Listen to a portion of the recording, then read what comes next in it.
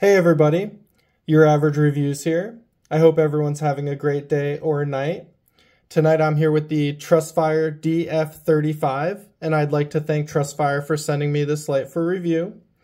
This light is powered by the biggest cell I think I've ever seen, a 32650. However, it is very easy to get a 26650 to work in this flashlight. Similar to my previous review of the Sofern SD05, this light has a very simple UI.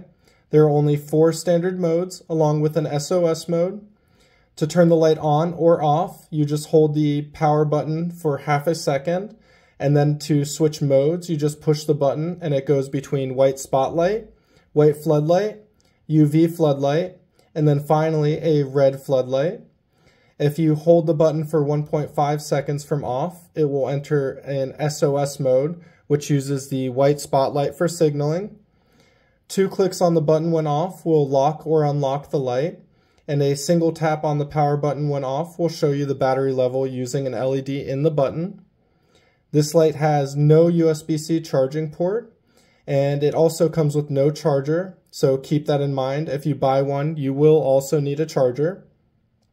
It also comes with this ball joint, and the hole this ball joint screws into can also be used as a tripod mount, which is really cool. You have the flexibility of using either one. It also comes with this really long and comfortable lanyard with the plastic around the area your hand goes into, so it adds a little bit of comfort to you.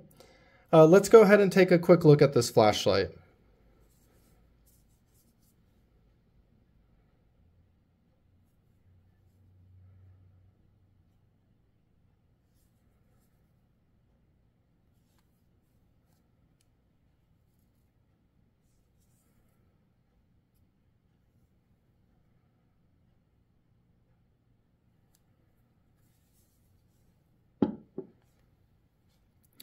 The pricing on this flashlight is around $57 to $90, which I know is a very huge range, but I will say the cheapest price was on AliExpress.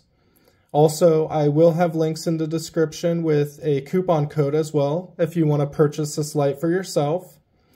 During my 10-minute temperature test, the maximum temperature on the spotlight mode was 34.9 degrees Celsius, which is 94.8 degrees Fahrenheit. On the white floodlight mode, it reached a high of 44.9 degrees Celsius, which is 112.9 degrees Fahrenheit. The UV light had a high of 30.4 degrees Celsius, which is 86.7 degrees Fahrenheit.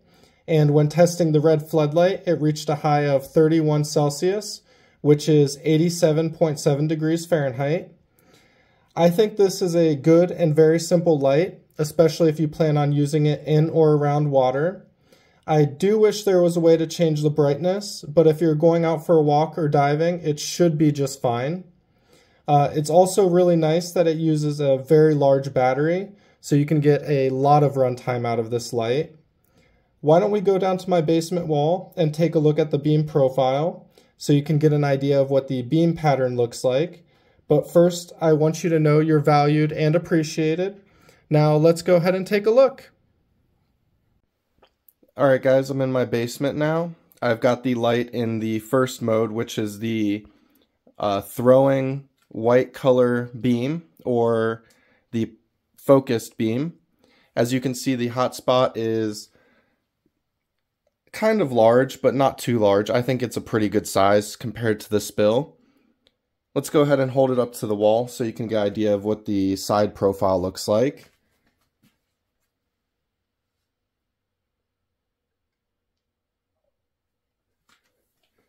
And then the other 3 modes are all floodlight. So we'll go ahead and look at the white flood.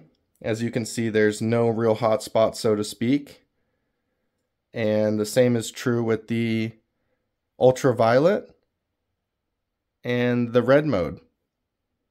It's just a really even beam. It floods the area in a pretty much 180 degree beam profile, and it's just completely even. Let's go outside and see what this light can do in the woods. Why don't we? Let's go take a look. All right, everybody, I'm outside in the woods now. I've got the light in the focused white beam mode right now. As you can see, it throws light quite well, and there's a pretty big hot spot, but it's very bright. And then we've got the floodlight mode, which is just a 180-degree beam in front of me. It lights up pretty much everything in front of me, but doesn't throw light too far, but I can definitely see comfortably in front of me. And then we've got the ultraviolet mode, which doesn't throw light too well, but it is definitely on. And then we've got the red floodlight mode, which definitely throws light a lot better than the ultraviolet mode. And the camera is definitely more sensitive than my eye to it, but it works really well. Let's go ahead and go on a short walk, and I'll go ahead and stop near the beginning so you can get an idea of what all the beams look like. I'll just cycle through them. Let's go ahead and take a look.